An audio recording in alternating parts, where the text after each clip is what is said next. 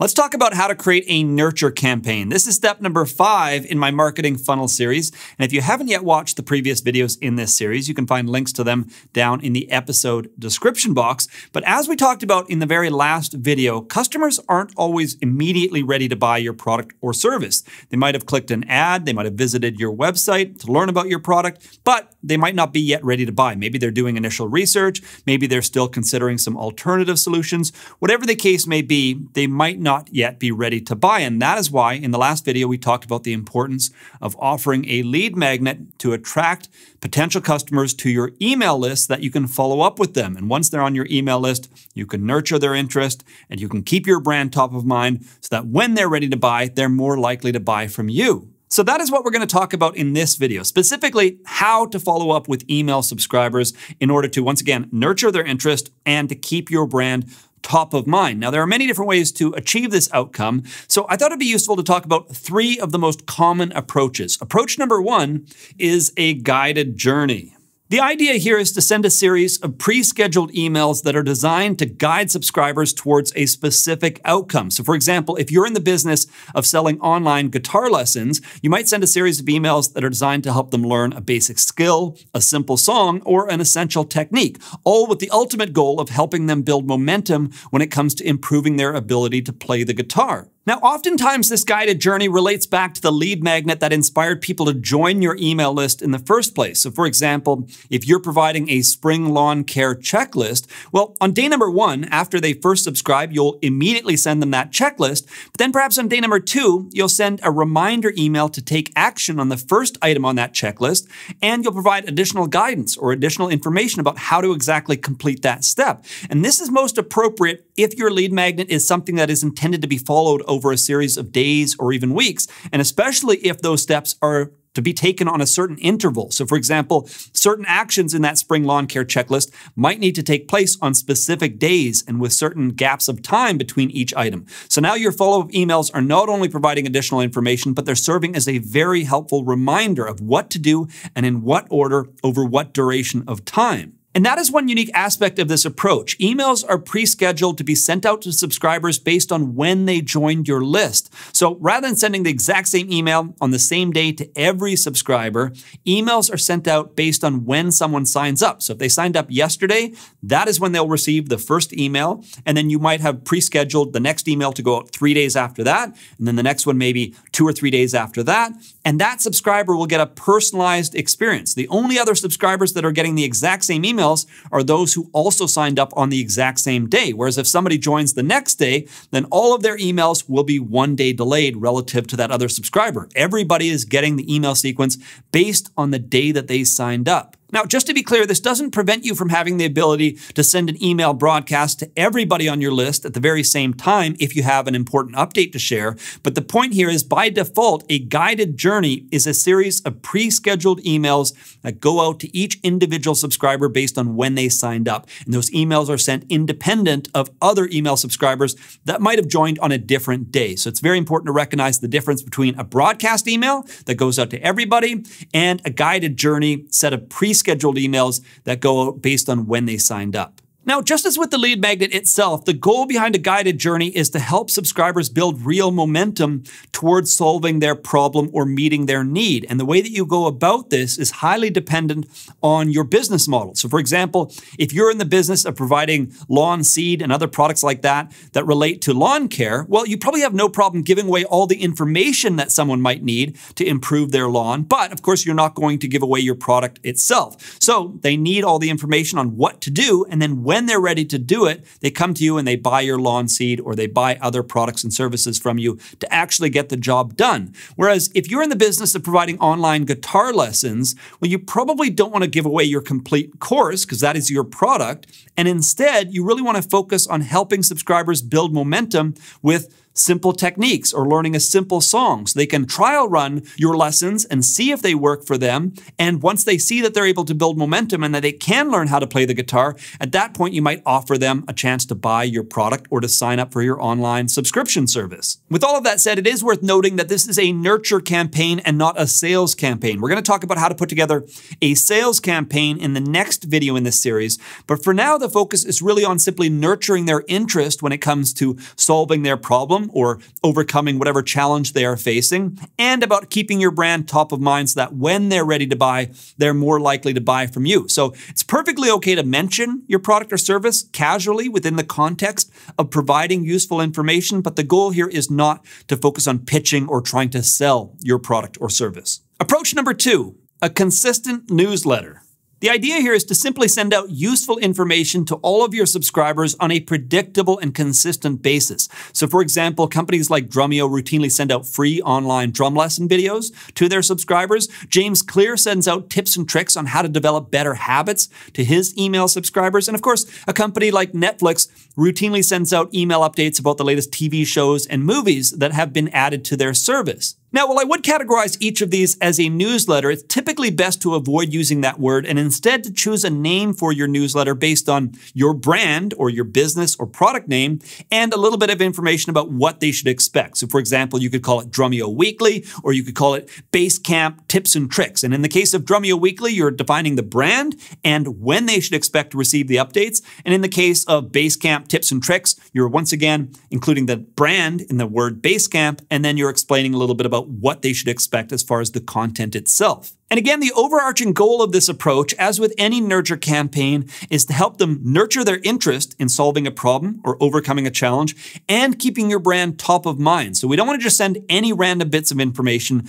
The goal here is to provide information that is relevant to why they originally signed up on your email list. And once again, we're trying to help them build meaningful momentum towards ultimately solving a problem so that they're more interested in buying your product or signing up for your service or engaging with your business in some other meaningful way. Now, it's worth noting you can actually combine this approach with the previous approach. In fact, it's very common for someone to first join a list, they get the lead magnet, they start receiving a pre-scheduled guided journey that walks them through how to use that lead magnet, and then once they've completed that process, then they start to receive the consistent newsletter with ongoing updates that might be also useful. And this is a very common approach, and using email automation software, you can configure this so that, again, on day number 1, they get the lead magnet, then they start going through the guided journey. They don't receive newsletter updates while they're going through that process. And it's only when they've completed that process that they then start to receive your regular newsletter with additional information that might be useful and relevant to them. Approach number 3, sporadic updates. This is similar to the last approach in that you're sending useful email updates to all of the subscribers on your list, but this approach lacks the consistency. So for example, one month you might send 2 or 3 emails, the next month you might send no emails, and then the month after that, maybe you send 1 or 2 emails again because you're reminded that you should be sending something to your list, but the problem here is that you're not really consistent. And I included this option in the list because it's a very common trap that many businesses fall into. They intend to do a good job of sending useful email updates to their entire list, but for one reason or another, they get distracted or they focus on other things, or maybe they just don't have good systems in place. And so their email updates are sporadic and they're not consistent in delivering value to their subscribers. As a result, this approach is significantly less effective at achieving the 2 outcomes that we're really trying to achieve here. And again, that is to nurture customer interest and to remain top of mind. And by not delivering emails on a regular basis, we're really failing to continue to nurture interest and to help subscribers maintain momentum in terms of their ability to solve their problem or to overcome a challenge. And of course, we're no longer top of mind if we're not sending emails on a regular basis. And so when a customer is finally ready to buy, if it's during a month or during a few weeks where we haven't been sending updates, well, they might end up buying from somebody else who is top of mind or whose product is just that much more convenient at the moment. Another issue with this approach is that it can cause your emails to be marked as spam, and this can happen for 2 different reasons. Firstly, because you're sending emails more sporadically, people can forget who you are and forget that they signed up for your list, and so they can start marking your emails as spam, simply believing that they never signed up for them in the first place. And second, even if they do remember joining your list and did intend to join your list, well, because you're sending emails more sporadically, they might have moved on, they might have given up on solving that specific problem, and as a result, out of sheer frustration, they might start to mark your messages as spam simply because they don't want to receive them. And with either case, this can affect your deliverability when it comes to people who do want to receive your emails. So just having people out there marking your emails as spam can actually hurt your overall email deliverability, even to people who aren't marking them as spam. So the key takeaway here is that it's very, very important to be consistent. And a great way to do this is to batch write and pre-schedule your emails in advance. So maybe once every 2 months or once a quarter, you write all of the emails for that time period. You get them all ready. You schedule them for release. That way, if you get distracted with something else, you don't have to worry. Your emails are going out. And then, of course, you'll want to set a reminder to write the next batch of emails well ahead of time. Now, in some cases, you can recycle old emails, or at least the ideas behind old emails. So you don't always need to start from a blank canvas. Your content doesn't always have to be completely original. In fact, in many cases, there are going to be seasonal themes that you can bring back once a year, or there are going to be timeless insights or timeless lessons that you want to revisit from time to time, maybe from a fresh perspective. But the point is, you don't always need to come up with something completely new. Oftentimes, there's a lot of benefit to going back through previous emails that performed very well and then finding a new approach to share that same insight once again. So with all of that said, I recommend that you either go with approach number 2, where you send useful email updates to all of your subscribers, or you start with a combination of approach number 1 and number 2, where you start with a guided journey and then you start sending regularly useful emails to all of your subscribers. But with that said, let's go over some best practices. Here are 6 things that you can do to improve your nurture campaign. Number 1, write emails people will want to read. Every email that you send should be useful, educational, or at very least entertaining. And ideally, it should relate back to the reason why they subscribe to your email list in the first place. So we don't want to just send random content or random information. We want to focus on meeting that original need and providing ongoing value. And ideally, what we want to do is train them to continue to look forward to your emails and to open and read them when they receive them. Now, of course, subscribers won't read every single email that you send, but this should be the ultimate goal. And what we want to avoid is training people to get used to seeing your emails and then just instantly archiving and deleting them. So it's very important that we're sending useful information. And even though people won't read everything, we want to strive towards that goal. Number 2, use intriguing subject lines. Just as we talked about in an earlier video in this series when it comes to the headline being the most important text on your website, and oftentimes the only text someone will actually read to decide whether or not they're going to stick around and read more, the subject line serves the very same purpose when it comes to emails. And so it's not uncommon to actually spend as much time writing the subject line as you spend putting together the rest of the email, because it's that important. If someone reads the subject line and they're not interested in reading the email, then there's really no point in crafting a perfect email. The subject line is everything in terms of getting them to actually click on the email, to open it, and to read it. And the balance that you want to strike here is you want to create a subject line that creates intrigue and causes them to be curious enough to open the email while still ultimately delivering on that intrigue. So you don't want to oversell the email. You don't want to hype something up and then they read the email and it falls short, because of course that's just going to train them to ignore your future emails. So instead, you want to create intrigue and strike a balance between actually delivering on that intrigue. So it's very important to find the way to balance those 2 priorities. Get them curious, get them interested, but make sure the email actually delivers. Number 3, use professional email automation software. This should go without saying, but unfortunately, far too many businesses make the mistake of sending emails directly from their personal inbox. And the problem, of course, is this greatly hurts email deliverability, and this lacks a lot of the core functionality that you're going to need when it comes to automating the sending of emails and the sending of email sequences. But really, at the end of the day, if you have a list of more than 10 people, you should be using professional email automation software like MailChimp, ActiveCampaign, Drip, or one of the many other services out there. And of course, as your list grows, this becomes even more essential. Number 4, use a consistent name and email address.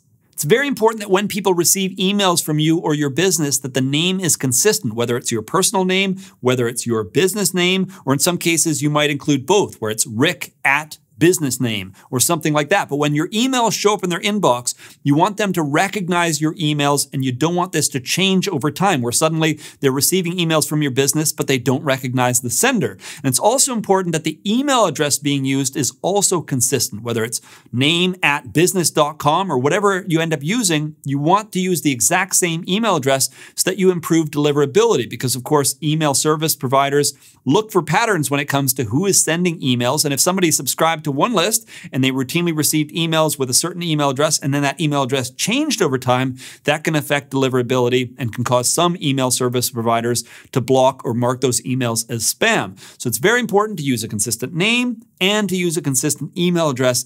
The first is most important. The second is quite important, but in some cases, it's not as impactful, but you just want to be cognizant of this and avoid changing things if you don't need to. Number 5, use a simple, responsive email design. Most email automation platforms like ActiveCampaign or MailChimp have many pre-built templates that you can use and then customize slightly when it comes to sending emails. But it's very important to go with a simple, clean, responsive design that is going to work well when it comes to desktop computers, tablet computers, mobile phones, or anywhere else someone might be reading your email. So I highly recommend that you go with a single column layout, remove any extra clutter or any extra columns that are unnecessary, and ideally keep a really simple design with maybe a logo at the top and then just simple formatted text below that and a really clean and simple footer. You don't want to overly complicate things. You want it to work, again, on all major devices, and you want it to be visually attractive and not overwhelming. So just go with a simple, responsive design. Number 6, make it easy for people to unsubscribe. This may sound counterintuitive, but it's really important to make it as easy as possible for people to unsubscribe from your email list if they're no longer interested in receiving your emails.